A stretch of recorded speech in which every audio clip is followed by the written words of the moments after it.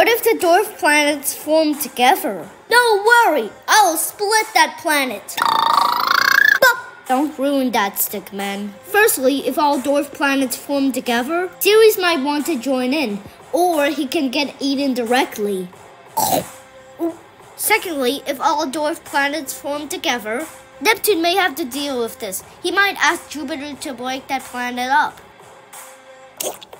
Thirdly, if all dwarf planets form together, planet might try to gobble other planets, but the planets may not allow them. Fourthly, if all dwarf planets form together, that planet will become the 9th planet. Other planets will become super jealous. Fifthly, if all dwarf planets form together, Ganymede and Titan would like to combine together to form a new planet like the planet. Lastly, if all dwarf planets form together, scientists may have to discover that planet.